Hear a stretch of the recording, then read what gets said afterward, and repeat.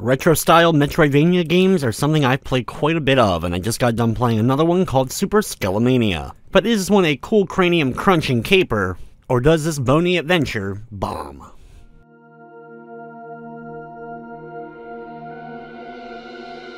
Super Skelemania is a short, retro-inspired Metroidvania game where you're playing as a skeleton going through a labyrinth, activating gongs at certain locations within the various labyrinths. You'll find maps to help guide you and a variety of moves that help make the adventure better and also allow you to get into areas you wouldn't be able to get through on your first pass by.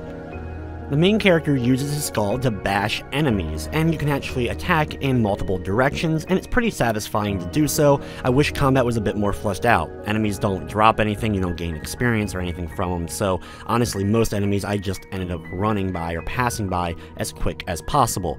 Only when the boss encounters happened, the few that there are in the game, did I really get to use the combat, and those were at least satisfying.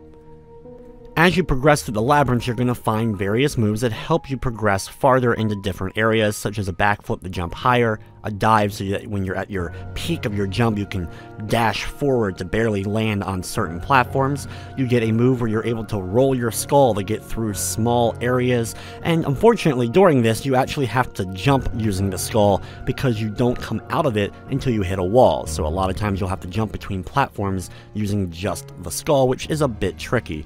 There's also a move that allows you to just run, breaking blocks while you're doing so and doing a shoulder tackle. When you use that run move combined with the backflip or the dive, you can get a lot of speed in this game. Controls are actually a bit touchy because of this. I found myself using the dive when I didn't want to, or ladders in particular acted weird. If you hit like the backflip and such on the ladder, you shoot up at an incredible speed, which just seemed like wasn't supposed to happen. Because of the way the character acts depending upon what jump you're doing, and the dive sometimes negating landing properly on platforms, it made just what should have been simple platforming a bit more touchy and spotty than it needed to be. The game is really short and has an emphasis on speedrunning. It took me about 75 minutes to beat it my first time through. There's trophies though for beating it in under 60 minutes, 40 minutes, and even 17 minutes. Other than a bit of spottiness with the controls, there were no problems as far as glitching or crashing of any sort. Super Skelemania is available now on the PlayStation 4 for $4.99, and it does feature a Platinum trophy. The game is also available on Nintendo Switch and PC.